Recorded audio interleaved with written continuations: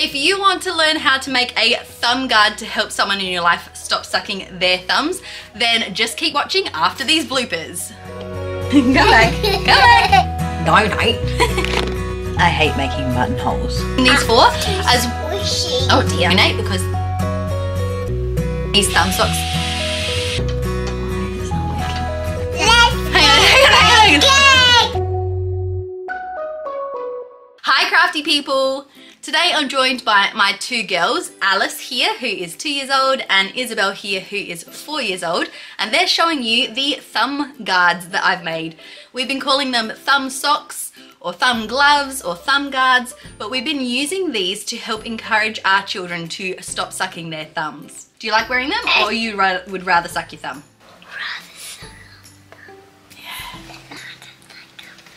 It's been a long journey of trying to encourage our children to stop sucking their thumbs. We've tried quite a few different things, but this has seemed to be a pretty useful technique in helping our kids to remember that their thumbs are not meant to go in their mouths. The way I've designed these thumb gloves are so that there are different ways you can attach them to your child's hand depending on what type of closure they can't do because you don't want them taking them off. And you can also design them so that they will fit your child's hand perfectly. I'm going to include in this tutorial how you can pattern a correct size for the person's hand that you are using, but I'll also leave a link to the template that I've used for my girls, just a free download in the description box if you would like to use that. If this is your first time on my channel, then welcome. My name is Marie, and this channel is all about motivating mums to make and mend. If you enjoy content like this, I would love for you to subscribe so you can come back and see some of our future content. But with all of that being said, let's get making! Yeah! My mum makes a thumb guard. I'm going to start by explaining a bit of my thought process when I was designing what I wanted to make for these thumb socks. I've gone through quite a few prototypes to get to this point. I've lost the original one, but this was my second attempt at a thumb sock.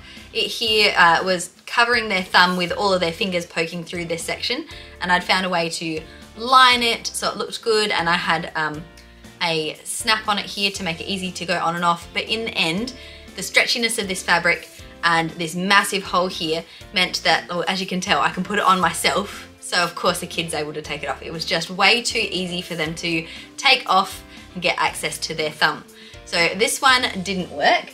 Then I moved on to this prototype here, and in this one I have a piece of bias tape here that I used so that I could tie it together and see if that worked. And the overall design of this worked better. I liked having this sort of webbing detail in between the thumb and the fingers. They weren't able to suck on the sock because this part here meant that they couldn't get their mouth right around the thumb. The problem with this one though was that they were able to pull their thumb down far enough to poke it through the hole where these fingers were. I hadn't solved that problem there, with all the fingers just being one continuous section. So with all of those things to consider, I then moved on to this prototype here, and these two are exactly the same, this pink one and this yellow one here. And this one I've made so that it's got each of the fingers is in a separate little part, a bit like a fingerless glove, and the thumb here with this webbing in the middle again so that they can't use their thumb. This one was a lot better because even if they could pull their thumb out of this section, having one finger in these tight sections meant they couldn't poke their thumb through this section here. But what they did choose to do was that they could poke it down the bottom here. The way I've attached the snaps on this one, it had to have one of the sides open so that it could sort of fluctuate with how tight or how loose you had the snaps. But in doing that, I've had to leave a bit of a gap here, and it was enough of a gap that they could pull their thumb all the way down to poke it out of the bottom. So in the next version that I made after that, I've ended up putting the gap that it does need to be there in order to have, or you can see it a bit better here, in order to have the snaps stretch across to get tighter or looser, you do need a bit of loose fabric here so that it is able to have a bit of place to give. But I've put that on the side away from their thumb. So this one here is the template that I'm going to be working on today to show you, and it's going to have the webbing, the enclosed thumb, each finger enclosed, and this part here near the thumb, underneath the thumb on the wrist side, is going to be the side that is trapped, and the open side is on the wrist near the little finger. I'm going to be going through how to make 3 different types of the pretty much exact same thing. So this one here, I have put snaps on it as a closure. This one here has a button and then a few buttonholes so that you can choose how tight you're going to make it. And lastly, I have one that ties up. The reason I'm showing you 3 different options is because it might depend on what closure your child can't undo. If you've watched any of my videos before about making kids' clothes, I always say to use a closure that the kid can do independently. But this is the opposite because you actually don't want them taking these off. I do think that all of these are still quite comfortable. My kids sleep with these on and they've never had any issues with them being uncomfortable. So these are just what have worked for my kids and our family. But of course you can do the style that suits your family or have a chat to a professional in your life that might be able to better recommend what would be suitable to help your kids stop sucking their thumb. So to get started, I'm going to show you how I made the template to make these thumb socks so that you can pattern one out for your kid so that it suits their sized hand as well.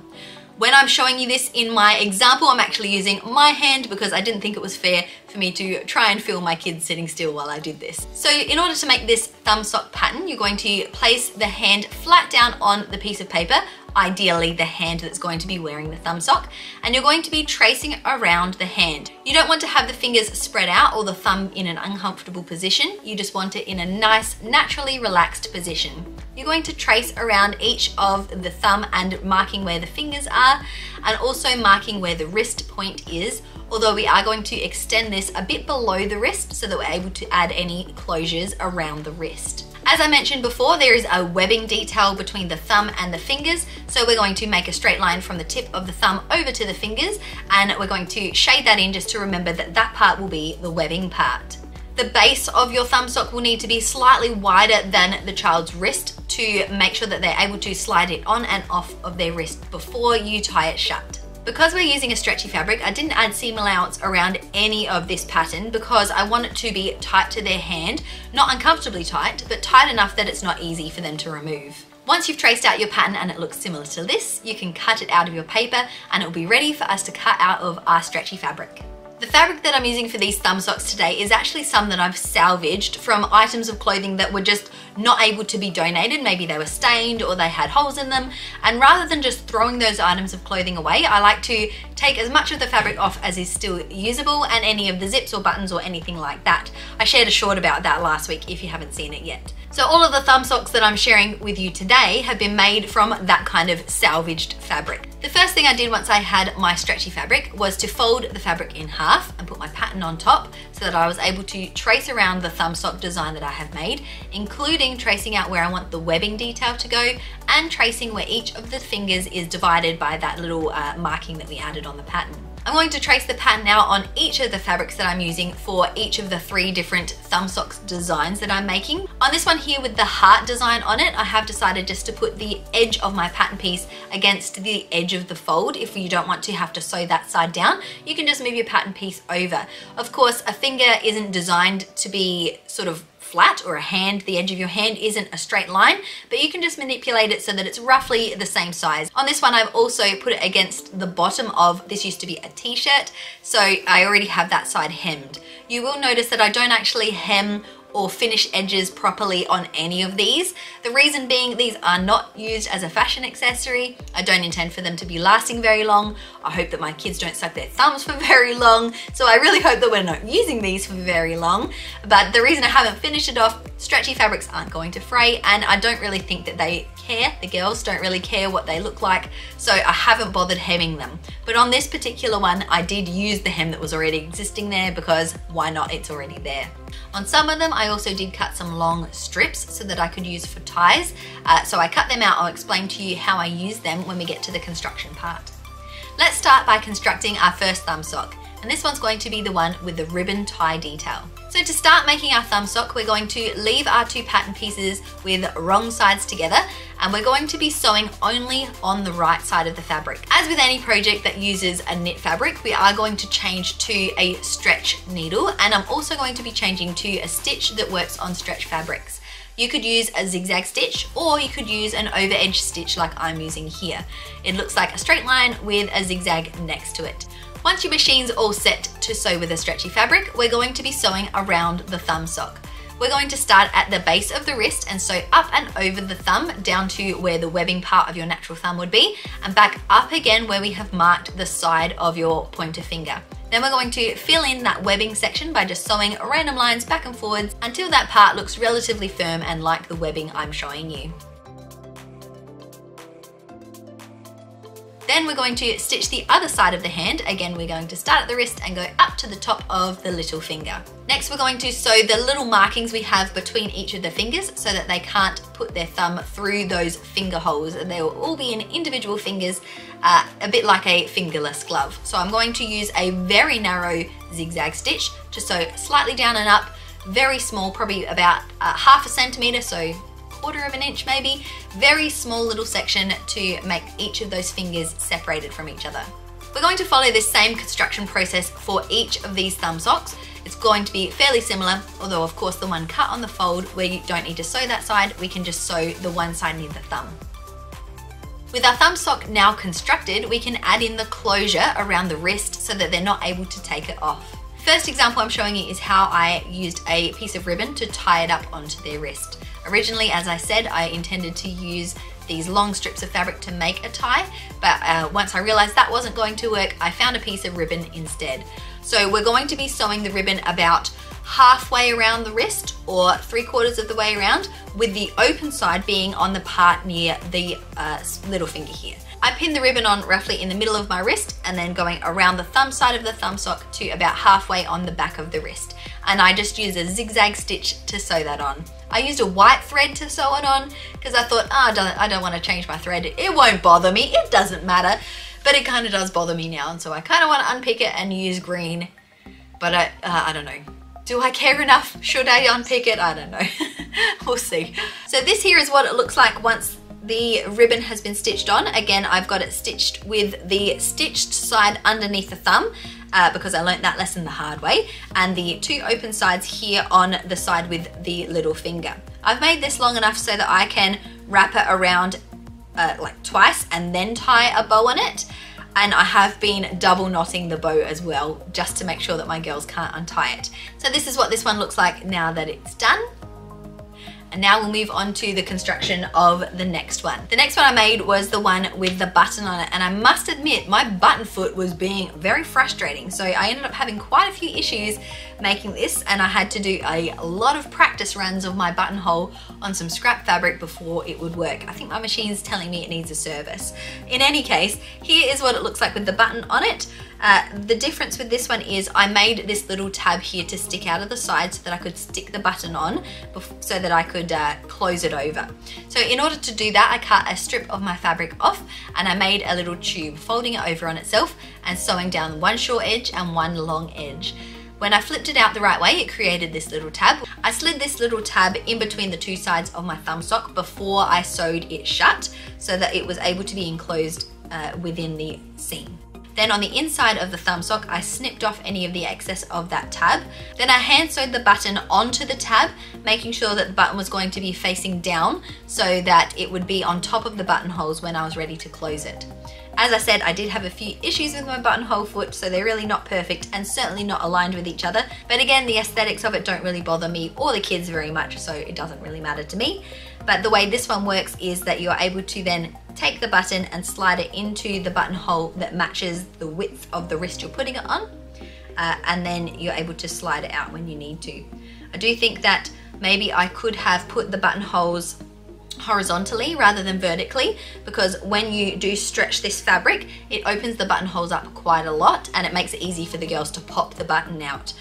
So maybe if the buttonholes were going this way instead, once it stretches, it wouldn't actually help them to take the buttons out of the buttonholes. So that would probably be an adjustment I make if I do a button one again. The last thumb sock design that I made was this one here with snaps on it. I do have a snap press machine, but I also am going to show you how you could have the same sort of effect if you don't have a snap press machine. I'll go through that in a minute. But we're going to go back to our original design here where we've already cut out our fabric and we've already sewn it together into our standard thumb sock shape. Then I've made a very small tube, a very thin one, and again I've sewn down one short side and then all the way down the one very long side, and I've made this so that it is long enough to loop around the thumb sock on both the front and back, and then a little bit overhanging on the edge. I sewed that tube around the thumb sock as I did with the ribbon, except this time I've started right on the edge of the fabric here underneath the little finger, and I've gone all the way around to the back middle of the back. So I've gone 3/4 of the way around the wrist. Again, I've made sure that the sewn side is against the thumb and the open side here is on the back on the little finger side. Once that strip is sewn on, we're able to add the snaps. So I've chosen to add 2 straps to the tab that's hanging off, and then I've added quite a lot of straps along the base of the front of my thumb sock. Depending on whether Isabelle or Alice is wearing them, they do need a different wrist size. If you don't have a snap machine like this, you might still like to make one, and the way I did this one was actually through using an old item of clothing, an old baby onesie, which had a row of snaps already on the bottom of it. Like I mentioned before, I don't like to throw clothes away that are still usable in some way or another, and this item of clothing wasn't usable in certain sections, but it had enough fabric for me to salvage to cut out the thumb sock, and the snaps at the bottom were still working perfectly fine. Here's another example here of a baby onesie that's on my to be cut pile, and this onesie here you could cut out the thumb sock using this part here, and then the snaps at the bottom you could cut along this section here, so that you're just taking off this band at the bottom with the snaps. That's what I did with that pink one and the yellow one. Then I was able to repurpose these snaps on this band, and I just sewed that band directly onto the bottom of the thumb sock here.